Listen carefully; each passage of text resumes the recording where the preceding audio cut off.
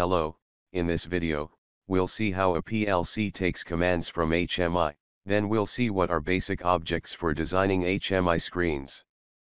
Finally, we'll do a simple monitoring project. Before we get started with today's video, I just wanted to inform you about all the great content I have been releasing on the PLC Goods YouTube channel, which includes industrial automation PLC programming, HMI and microcontroller-based developments. My name is Syed Reza, and if you enjoy this video, I would appreciate it if you could click the subscribe button as well as the notification bell, to receive the latest and the greatest content I will be posting through the channel. Let's start with the previous program. So here we have a PLC and HMI which are connected together with this network. Let's see the PLC program.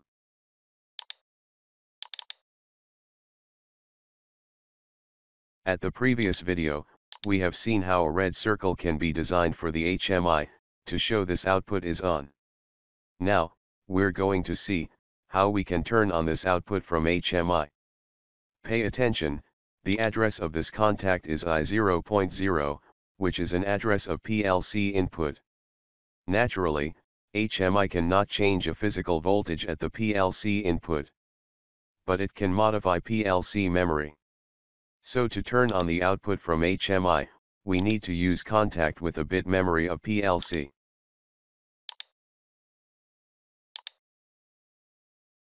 So, the HMI is able to change this contact state, to turn on the motor. Let's define a suitable tag for this address. The HMI will use this tag to turn on the output.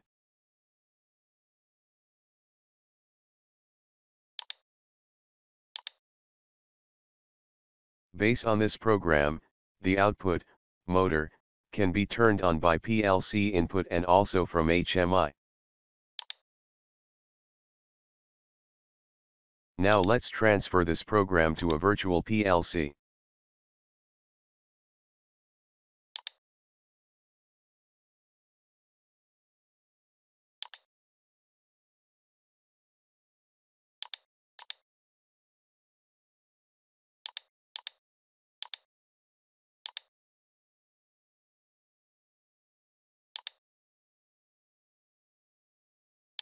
Now let's design the HMI screen. Here you can see the circle from the previous video.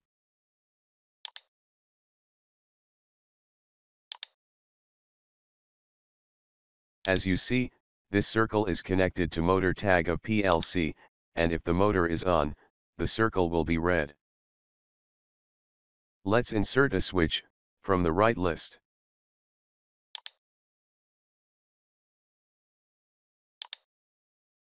Now, at the bottom, we can change the selected switch parameters. Click here.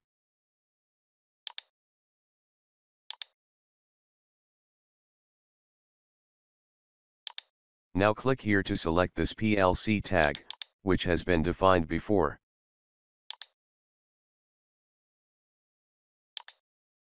Also, let me change the color of the switch, for two states off and on.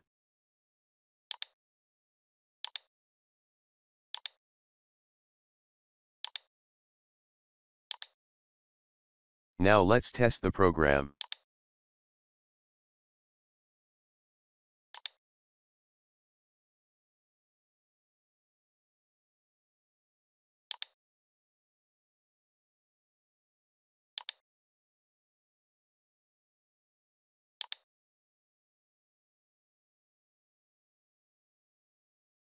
Let me back to PLC program, and sort opened windows to have a better view.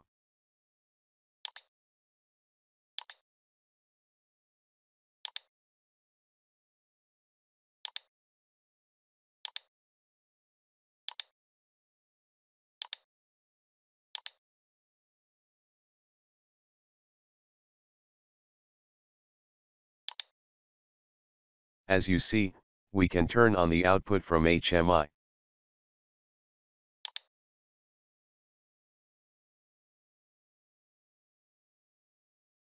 Alright, let's see what are basic objects. On the right side, here, we have line, ellipse, circle, rectangle, which their parameters are similar together. Also, we can use text on the HMI screen.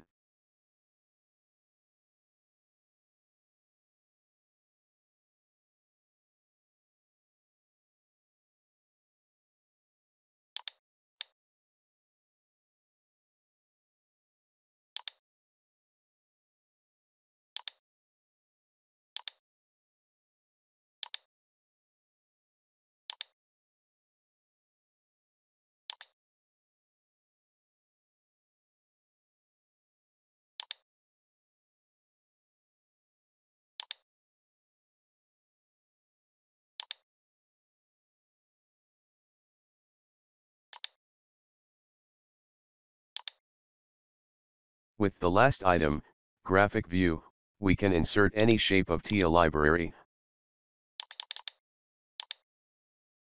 or from our computer, such as this logo.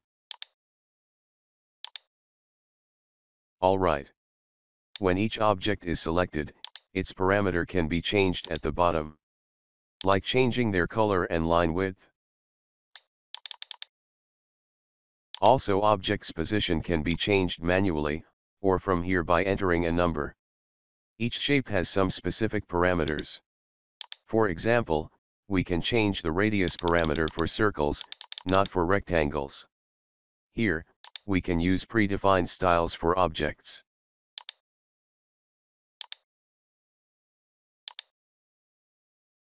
In the last segment, we can change object names and determine its layer.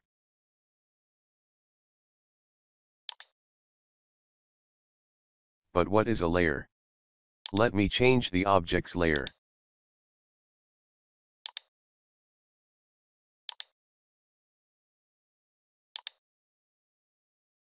Now click on the screen. Here we can determine which layers could be visible on this screen. When a layer is inactive, all its objects will be removed from the screen.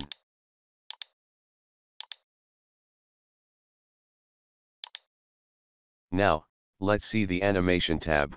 Here are three important choices. The first one is appearance.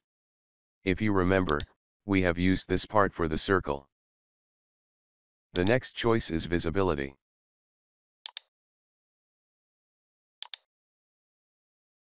Let me select motor tag here. As you know, this tag has only two states, 0 or 1. Let me change this value to 0.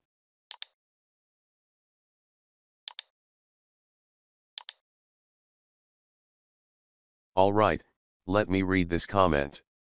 If you have selected the visible state, for example, the display and operating objects remain visible, as long as the tag value is within the start and end value of the range of values. The object is hidden, when the tag value has exceeded the end value.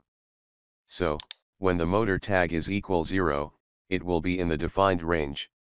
So, the selected text, motor is off, will be visible, otherwise it will remove from the HMI screen. In the same way, I want to show this text, when the motor is on.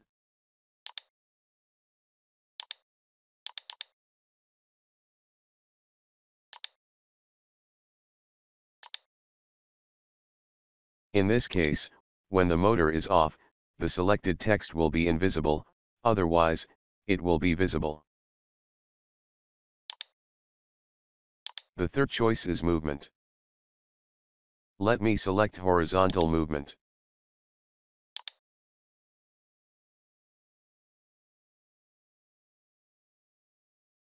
Here, the HMI can use a PLC memory value to move the selected object.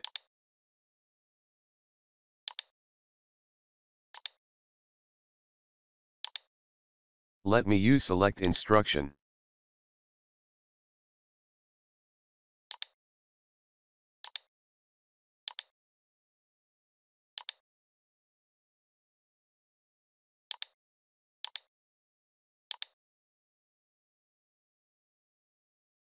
This program will move 0 or 100 numbers to this PLC memory with this tag, which its value will be used for the rectangle movement.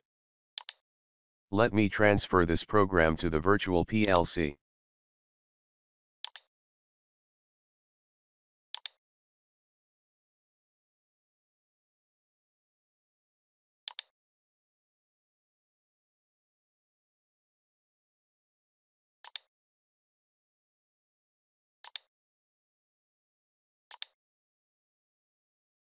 Now, let's use the defined PLC memory here, and then simulate the HMI screen.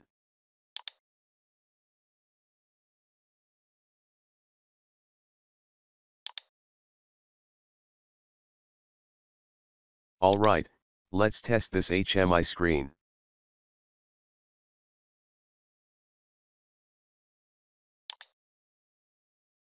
As you see, when I press this switch, based on my PLC program, the motor is turned on. After that, the HMI changes the circle color, shows the motor is on, and moves the inserted rectangular.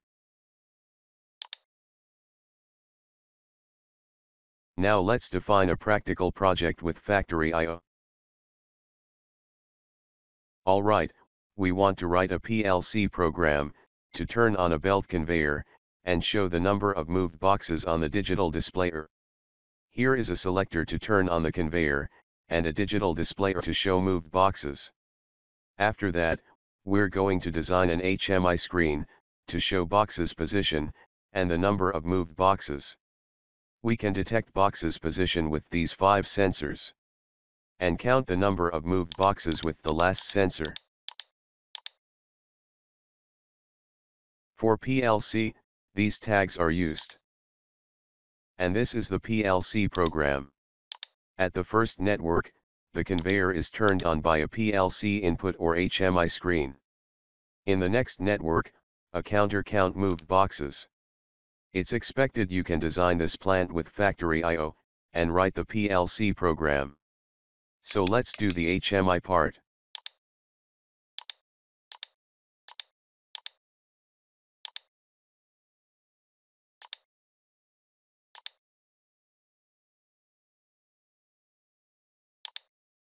Now, let me connect the HMI to PLC.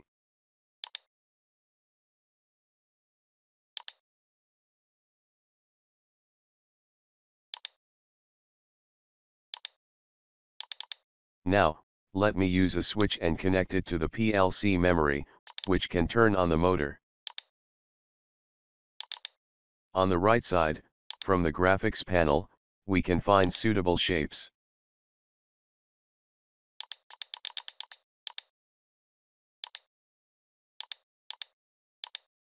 Let me insert a conveyor. In the same way, let me insert 5 boxes.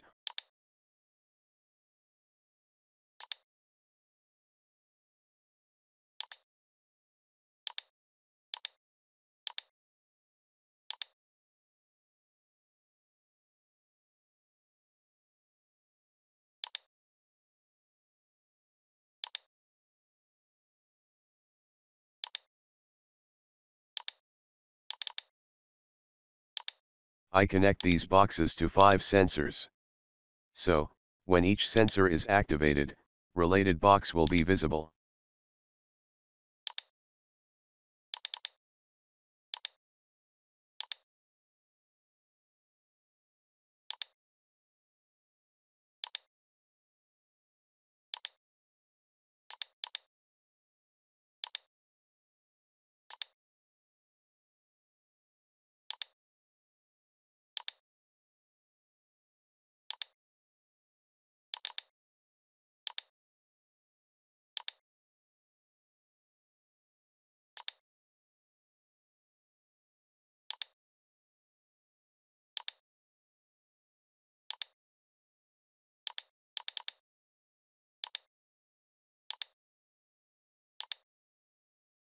Now, like previous program, I use a red circle if the conveyor is on.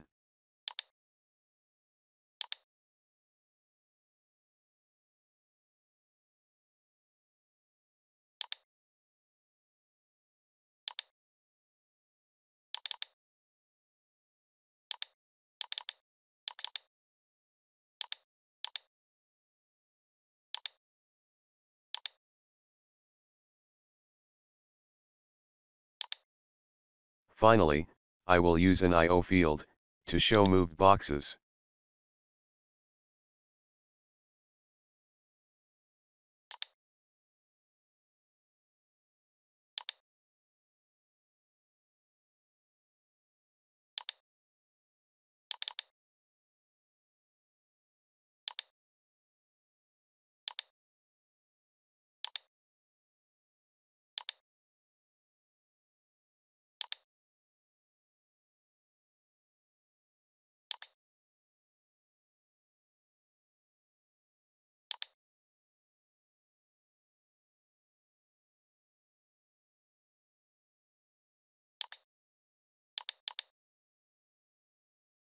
Now let me test this screen with factory I/O. As you see, I can turn on the motor with the selector, and from the HMI.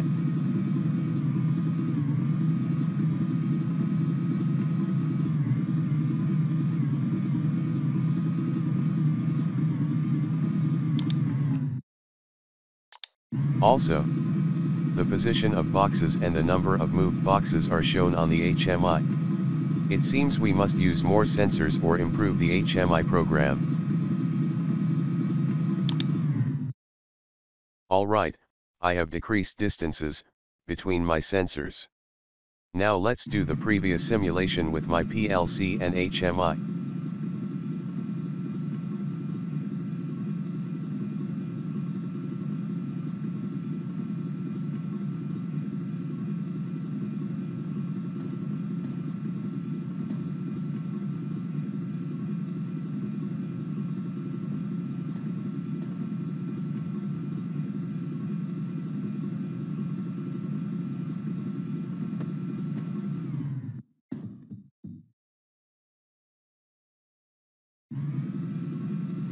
In the next video, we'll continue designing HMI screen. Thanks for watching my content. If you have any question on this topic, make sure you leave them in the comment section below, and if you can spend a few seconds of your time liking as well as sharing this video, if you enjoyed it, that will mean a lot to me.